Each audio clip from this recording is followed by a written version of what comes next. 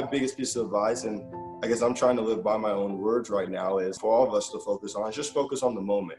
There's a lot of things around you that are going on that you can't control. What you can control is the attitude and the effort that you put into your craft each day. What year are you going to be this year? I'm going to be a sophomore this year. It's kind of exciting. It's super exciting. What did you think about your first year? I went to every single football game and basketball game.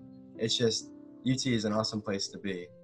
Recently, I've decided kind of what I want to do into the future with my majors. I switched back to civil and environmental engineering, and I kind of want to go into water quality and sanitation in like third world countries and figure out alternative and innovative ways to get water to people who don't have access to it. I live in Pittsburgh now because my husband's originally from here. It's always nice, like being able to say, like, I went to school there. I mean, everyone knows it, and my office is full of orange. Everyone makes fun. Years ago, when I was like looking at different anthropology like majors, because I've always been interested in it, and I was like probably 10 when I came across the school, and it just kind of caught my eye, and then I honestly kind of forgot about it until like a year ago when I was like researching schools again.